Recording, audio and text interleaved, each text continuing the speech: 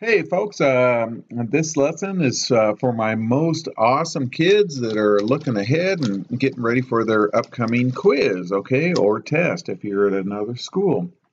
This is a review on Module 5, polynomial functions. Let's get started here. So, hey, in Module 5.1, we talked about transformations. This number is that's in front of everything is a vertical factor. It stretches it if it's bigger than 1. It compresses it if it's smaller than 1. And if it's negative, it reflects over the x-axis. That's what these three guys say right here. This number is kind of tricky right there because it's always the reciprocal. B, the bigger B is the horizontal stretch it goes. Horizontal is left and right movement. So if this is 1/2, then it stretches it to the right by 2, by a factor of 2. Okay, and when it's negative, it gets reflected over the x-axis. And so pretend for a second, say this whole number right here, not 1 over b, let's say it was 2, okay, say it was 2. Then 1 over b would be 1/2, and so it would horizontally compress it by 1/2.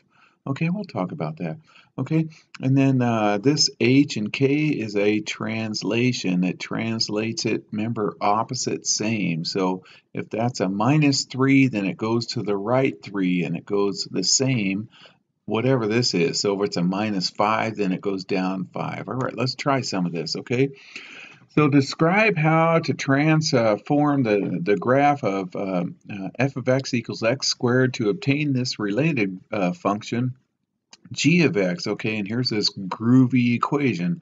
All right, remember, this is a vertical stretch. In this case, it's a compression because that's less than 1. And since it's negative, it gets reflected over the x-axis, okay? So it's a vertical compression by a factor of 1/4 reflected across the x-axis. And that's -4 and 7, opposite, same, so it gets translated to the right and then up, translated to the right, 4 up 7, okay?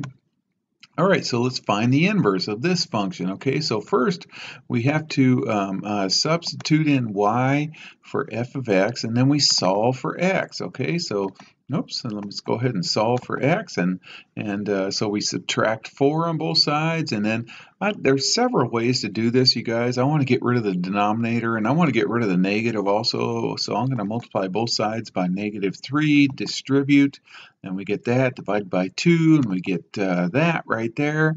And then now we got to switch the x's and the y's, so now it's y equals that stuff, okay? So the next step is to replace y with f inverse of x. Okay, so if f inverse of x is this stuff, f to the -1 power stuff. Okay, so there it is, and I'm happy if you do that.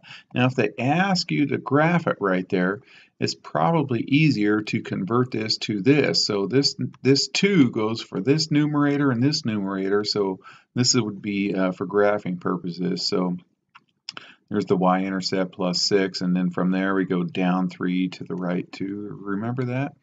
All right. All right, so let's go ahead and answer some questions. So I got several of them. Let's tackle them one at a time here. So what's the inverse of the origin? Okay, remember the origin is at 0, 0.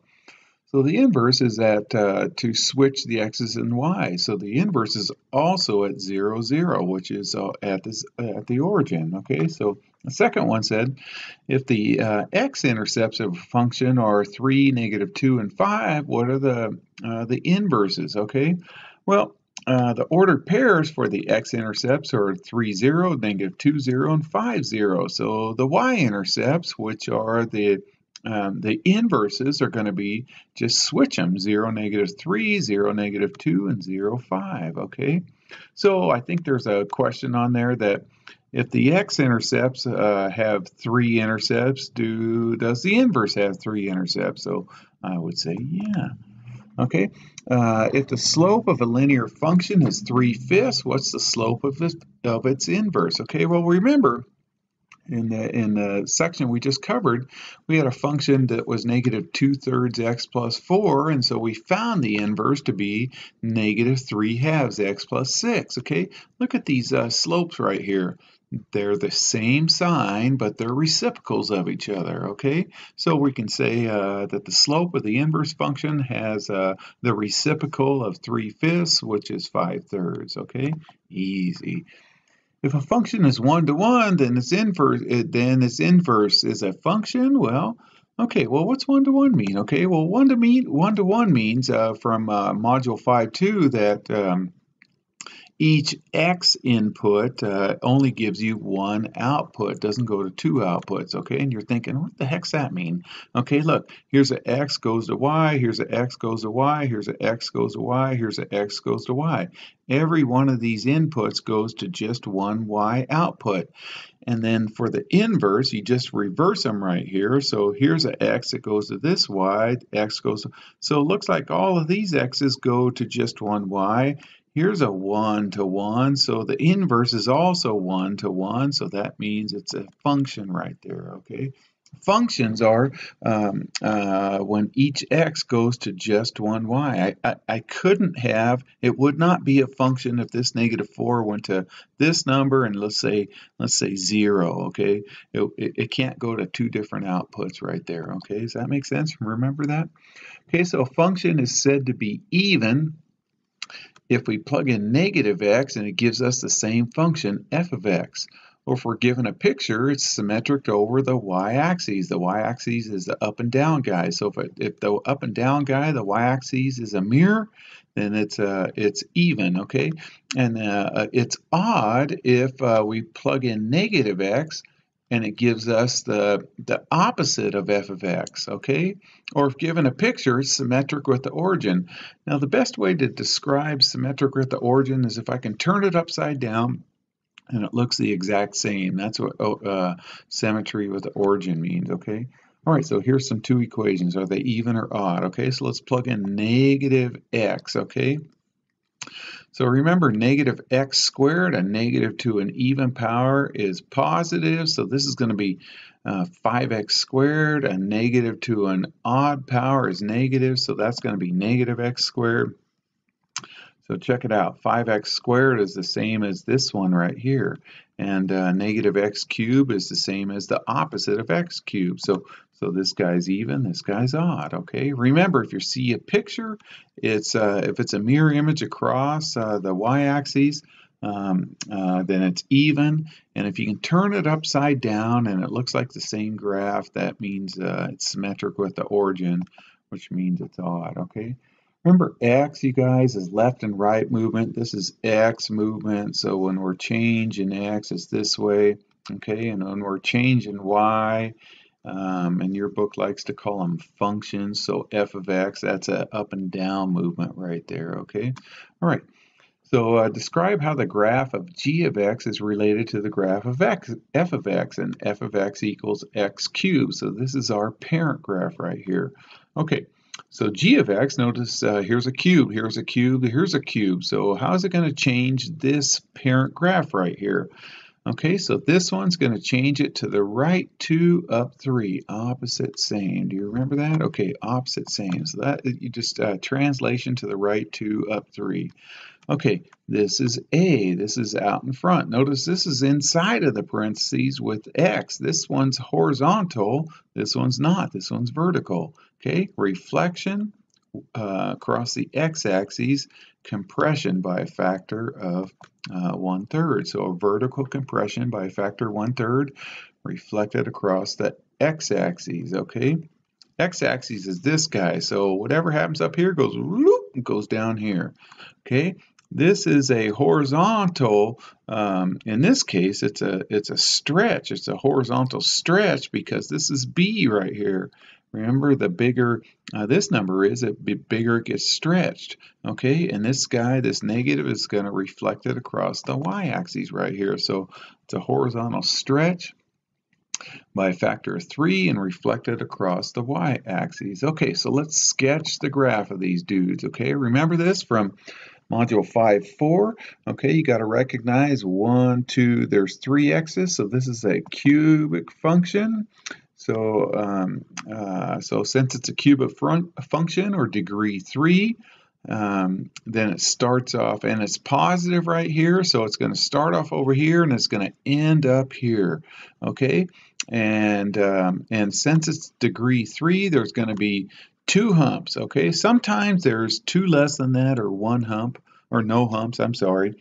So because it's degree 3, 1, 2, 3, it's probably going to have 1 less than that, so 2 humps. It could have 0 humps, but in this case it won't. So here's the x-intercepts. X equals 0, x plus 2 equals 0, so you get x equals -2, x minus 3 equals 0, so you get x equals 3. So here's the x-intercepts. Remember, it goes here and it ends up here. The closer these intercepts are, in general, the smaller the hump's going to be.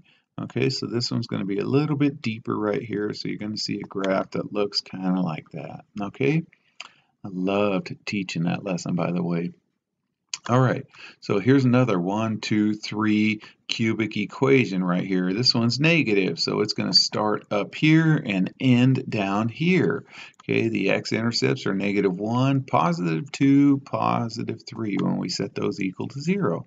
So there they are right there.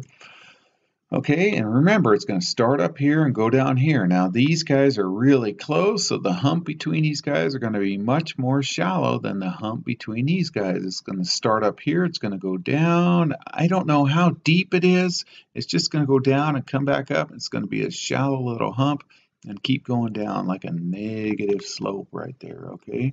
All right, so there it is, something like that. Again, I don't know how deep that is, how high that is. That's why there's no scale on the y-axis right here, because we just don't know yet until we get to pre-calculus and calculus right there. All right, here's another one. Okay, here's a 1x. Here's there's 2 of them in here. Whoops, I didn't mean to move that over. Let's see, where's my right there. Okay, there's 2 of them there. So there's 2 x's here, there's 1 more, there's 1 more, there's 4 x's. So this is a 4th degree equation right here, okay? All right, and then notice -2 is a double root. X plus 2 equals 0, x plus 2 equals 0 because it's a double root. That means our hump is going to be tangent on this x-axis right here. Okay, and since it's positive, you guys, it starts up over here and it ends up over here. And in my class, I said even degrees, 4th degrees. I said touchdown. Even degrees are always touchdown. Touchdown Raiders, okay? Raiders are my school mascot right here, okay? So it's going to start up here. It's going to end up here. So it's going to go through that guy, curve back up. How deep is that? I don't know yet until we get to pre-calculus. This one I know is going to be a little bit shallower, so it's not going to go up as high as this one is going to go down, and then it's just going to shoot up. And where is it going to shoot up? I don't know. Just got to make a guess. It's going to go right up through that intercept right there. All right, you guys. I hope you guys do fantastic on your quiz. Take care.